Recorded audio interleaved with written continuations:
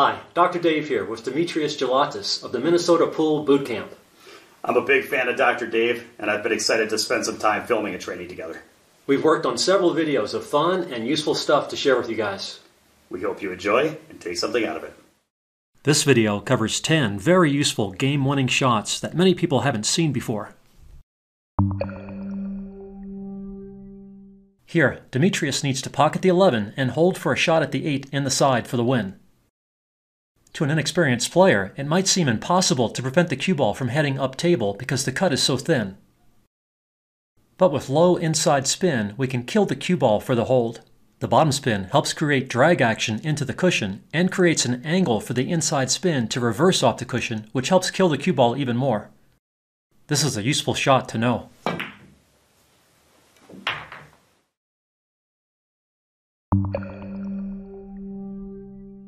You ever end up straight in on your key ball like this and need to get up table for the 8 next?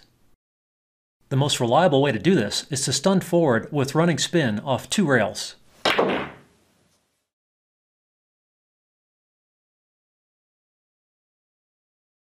Here it is again from a different view. You can cheat the pocket a little if necessary to help create a small angle to send the cue ball toward the first cushion a little.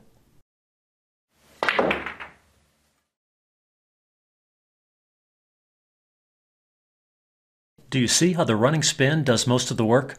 You don't need to use as much speed as you might think.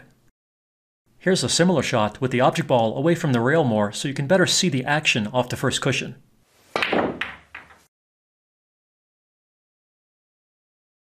Again, look at the spin do all the work.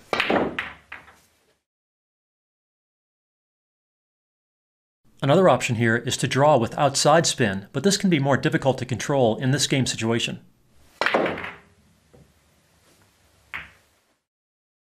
When the object ball is close to the rail and pocket like this, a good option is to go rail first instead with inside follow. The follow action takes the place of the ball first running spin effect we saw earlier. Did you see how little speed this shot required? This is probably the best option in this game situation.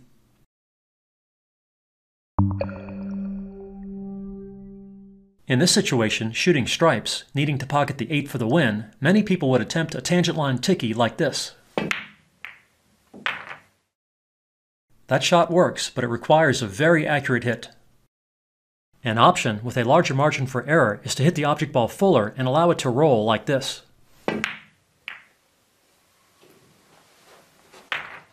Now, you need to make sure you don't hit the ball too thin or with too little speed. You also need to make sure you don't hit it too full or with too much speed. But this shot does have a larger margin for error with both cut and speed as compared to the tangent line Ticky. Here's an example of one hit fairly well. Here's another hit much thicker, but it still goes. And here's a very thin hit that still goes. Again, there is a wide margin for error with thickness of hit and speed with this shot.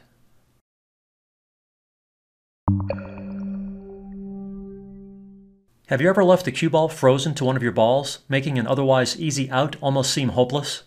Well, if you know Bob Jewett's Twice's full system, you can easily recover from the mistake. Just visualize the line through the frozen balls, and the desired line to the target, and aim halfway between with a center ball hit. Under the WPA official rules of pool, you are allowed to hit into a frozen cue ball like this with a normal stroke since it does not result in a push or double hit. For more information, see the links in the video description.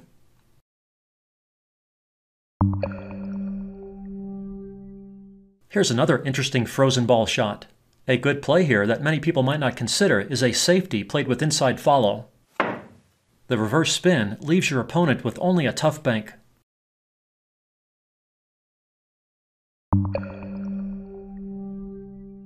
Rail cut shots like this, where the object ball is frozen to the cushion, are fairly common, especially in bar box 8-ball. This shot looks difficult, but if you hit the rail first with running spin, it is much easier than it looks. Although, if you are not good at adjusting your aim for cue ball deflection when using side spin, you will not be very successful. Here, I am using the System for Aiming with Side Spin, or SAS, to make the shot easy. For more information, see the links in the video description. Did you notice where the cue ball went? That's because I did not hit the cushion first, and the running spin took after hitting the ball. If you hit the cushion first, the spin will take before hitting the ball, and the cue ball will come off closer to the tangent line. Going frame by frame, you can clearly see the cushion first hit.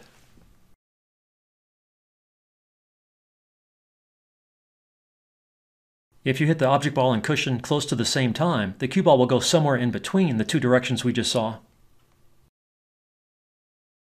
Did you notice the wide range of cue ball directions possible with this shot, using the exact same speed and spin on each? Did you also notice that I made the object ball with a fairly wide range of hits between barely hitting the ball first to hitting the cushion well in front of the ball? Again, this shot is easier than it looks because it has a wide margin for error. If you are worried about scratching, you can add backspin to help prevent the cue ball from going forward. The running spin, cushion first technique also works at very steep angles like this. Again, I am using saws to get an accurate hit.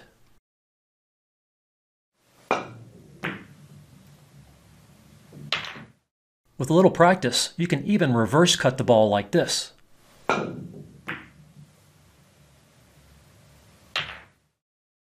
I know you are probably thinking it took me a ridiculous number of attempts to pocket this ball, but I actually made it on the second try. Well, I got lucky on that. I made the shot before that on the first try. And the earlier shot is a piece of cake if you know the proper technique and know how to aim when using side spin.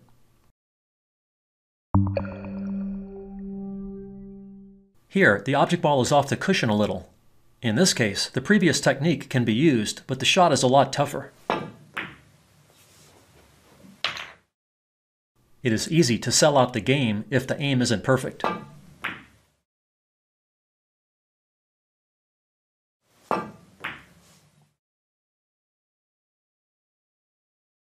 A better approach here might be to play safe.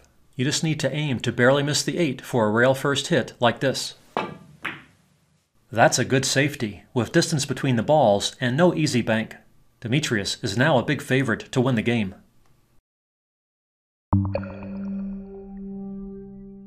With a bank shot like this, a double kiss is a concern. I hit this at the correct angle to pocket the ball, but the object ball kissed the cue ball after rebound.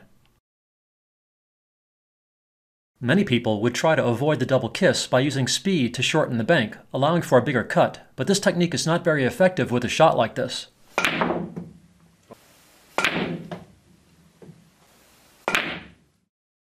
Although, a creative option is to go 3 times across with speed like this.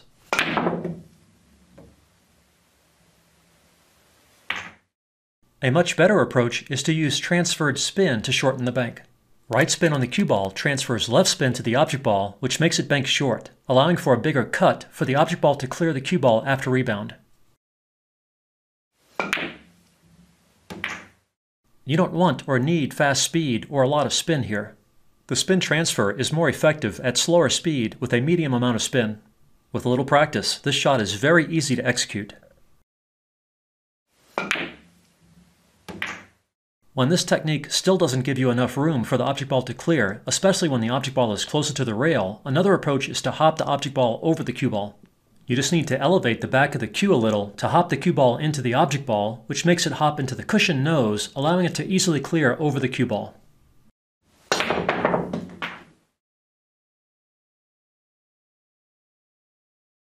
Another option, which isn't as good, but is fun to try anyway, is to jump the cue ball more so the object ball can clear underneath the cue ball. This technique can work even if the object ball is frozen to the cushion. Did you see how high the cue ball went? That's necessary for the object ball to clear after rebound. That one didn't go, but this next one does. Demetrius decided to catch the cue ball so it wouldn't land on my iPhone, recording in slow motion. Nice catch, Demetrius. Here's the iPhone footage. Did you notice that the 8-ball double kisses the cue ball anyway? That's one reason why the cue ball bounces so high. But the 8 still has enough speed after the kiss to continue forward. This technique is not very practical in game situations, but it is a fun proposition or trick shot. The earlier technique, hopping the object ball over the cue ball, is much easier and more effective as a practical game situation shot.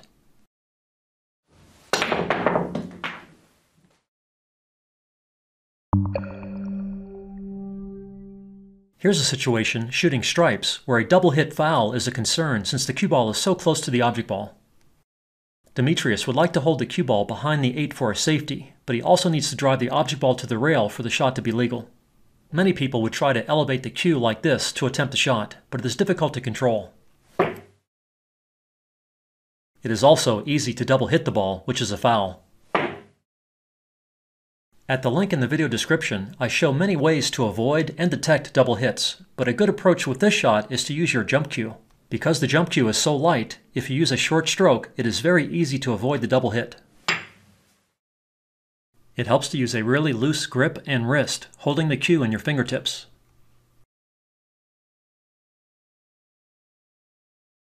That was a great safety. With the cue ball frozen to the 8, Demetrius' opponent, shooting solids, is in big trouble. Here's another frozen ball shot I learned from Demetrius, aka Tin Man on AZ Billiards, many years ago. This clip is from my What Would You Do Here video. What would you do here? You're playing 8-ball, shooting solids, and you're on the 8. Both balls are frozen to each other and to the cushion. The first option was suggested by Mike Page of Fargo Billiards and Tin Man on AZ Billiards. Here it is, the 8 in the corner with inside spin.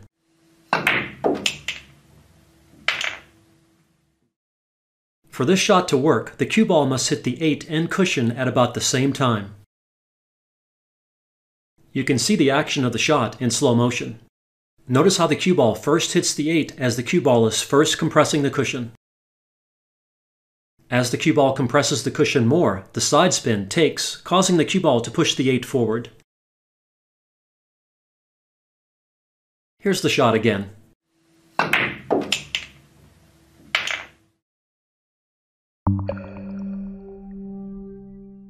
I'll end with another frozen ball shot suggested by Jay Helfert. This is a proposition shot. The 13 is on the foot spot and the 11 is frozen behind it. The proposition is putting the cue ball anywhere you want without moving the object balls. Pocket the 11 directly into the corner pocket with a legal hit. Can you figure out how to do it? If you want, give it a try at a table before continuing with the video.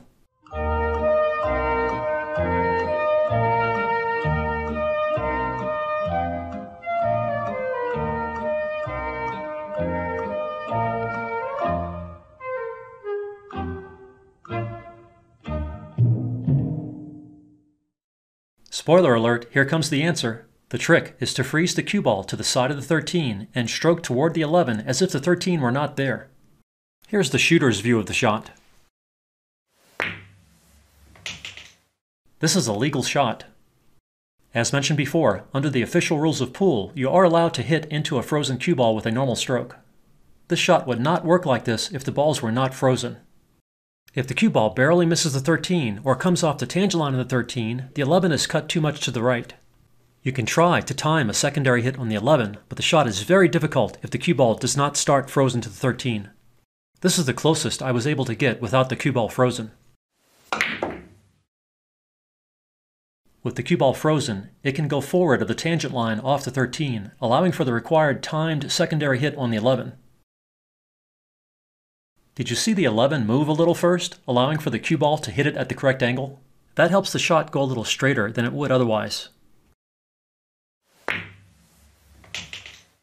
Now, you need to use a short stroke. Otherwise, you will double hit the cue ball like this, which would be a foul.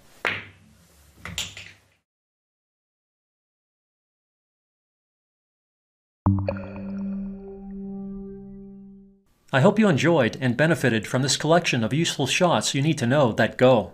Get to a table and give them a try. Only if you practice will you be able to pull them off when you need them in actual game situations. If you want to learn more about any shot or principle in this video, see the links in the video description, where you can find more supporting videos and resources. Good luck with your game from Dr. Dave.